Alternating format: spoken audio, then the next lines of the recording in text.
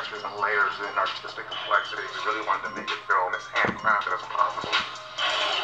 Part of that process was to develop some new tools to achieve that 2D aspect in the 3D world. We need a boost, a pick-me-up, a secret weapon.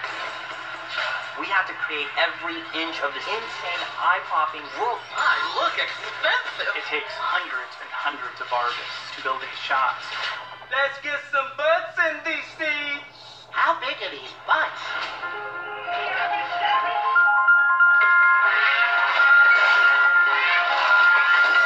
A shot like that takes the better part of a year. You gotta be kidding. Oh, you mad, bro?